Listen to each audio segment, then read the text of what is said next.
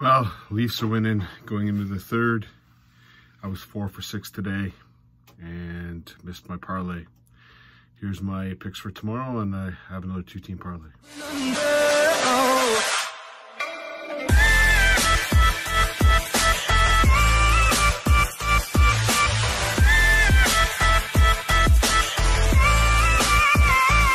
All right, before I get into my picks, let's talk about today's action. Dimitri Vandenberg beat Krzysztof Rutowski pretty handily.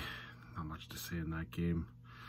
I wouldn't say the standard was really great. Let me just kind of go to it. 4-1, but it was 92 averages for both. But Dimitri Vandenberg crossed the line.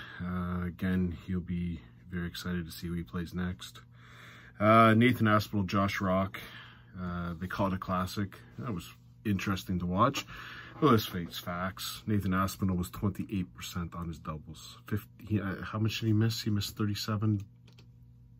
Yeah, 37. What is he, Peter Wright? Oh, we'll get into that in just a sec. 52 or 15 for 52. I mean, he beat him in legs. He lost the game. Was it a classic? It was fun to watch, but the averages were, what, 98, 96? Good game, I guess. If Aspinall hits any of those doubles, this game's over, and I hit my parlay. But Josh Rock continues on and gets Johnny Clayton in the next round. I'm sure he'll be the favorite. Maybe until he plays Michael Van Gerwen, he won't be the favorite, but fair enough. Johnny Clayton did a number on Brandon Dolan. Again, I wouldn't call this a great game to watch, although every set went 3-2. So it was a close game. I expected it to be a close game, but Johnny was much better in the final. And actually, Brandon Dolan had a better average than him. You're talking 92, 93 averages.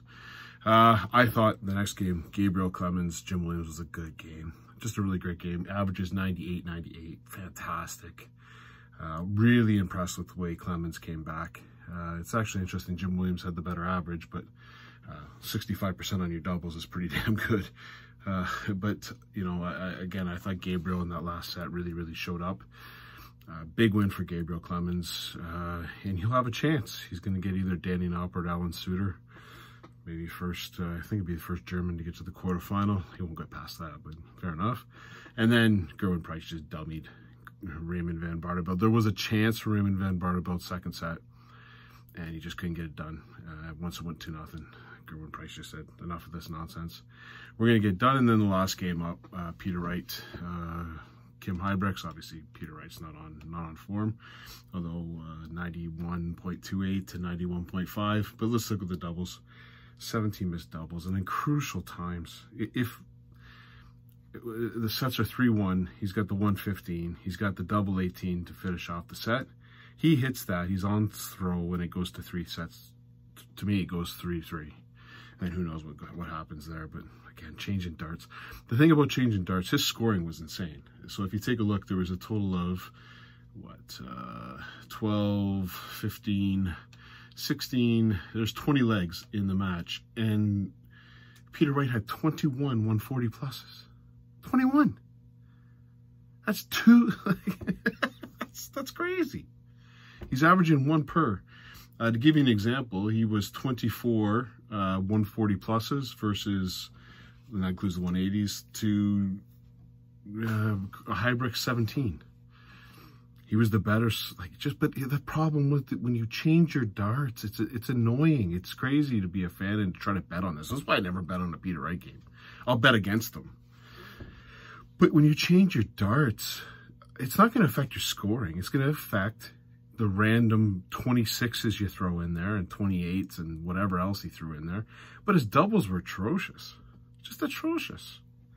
Can't win with doubles like this. Just like Aspinall, you can't win when you're shooting 30% on your doubles. This is you win a lot. You win a lot in pub leagues with a 30% double range, but not on the professionals. So defending champ is gone. I guess we'll have a new champion next year, or this year. What am I saying? Next year. But let's get into the games for today. The first one up. Let me just make sure I got this right.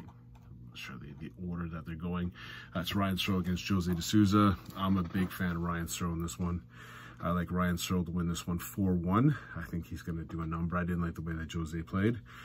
Ryan Searle's going to hit some big numbers. I think it sets up a really good game. Price against Searle, I think it'll be a doozy. Good.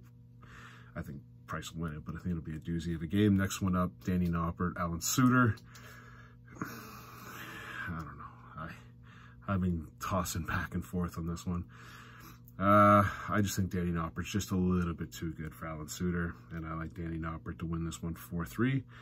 Next one up, Gary Anderson, Chris Dobie. Could be a doozy, could be a snoozy. It's the World Championships. And I remember Gary Anderson, Dobie had a cracker about 2 or 3 years ago, 4 or 5 years ago. I forget what it was. But who hasn't Gary Anderson had a cracker with? But usually it's during the World Championships. And I'm going to say Gary Anderson to win this one. I don't know what I'm doing here, but Gary Anderson to win this one 4-3, and I think it'll be a cracker. Next one up, Joe Cohen, Damon Hedda. Damon Hedda's got to get Joe Cohen at some point, doesn't he? You would have told me at the beginning of this tournament that Damon Hedda was going to be, going into this with any chance. I would have said no, but I love the way he played against Adrian Lewis. Joe Cullen played really good against Ricky Evans. Damon Hedda's just too good of a player to not get any results on TV. He's just too good. I'm going to take Damon Hedda to win this one in a bit of an upset. I guess you could say, but let's get him to take it 4-2. Next one up, MVG, Mensur Suljovic. Nothing to say. MVG 4-0. This will be a destroy job. And then Michael Smith against Martin Schindler. I'm going to give Martin Schindler a set, but that's it. I think 2 destroy jobs to end off the day. Michael Smith to win 4-1. My parlay. I'm going to take a parlay here. The parlay is going to be Ryan Searle over Jose De Souza. Now, he is the favorite, but he's getting pretty short odds for being a favorite. And Damon Hedda is a good, to me, outsider to win this one. He's definitely not the favorite, so maybe Joe Cullen will relax because he's the favorite on this one. But I like Damon Hedda just because he's got to win on TV. He's just got to. And that pays 3 times my money. So those are my picks for tomorrow. I hope everyone enjoys the darts. Hopefully the Leafs continue to hold on to a 4-3 lead. I'll talk to you tomorrow. Cheers.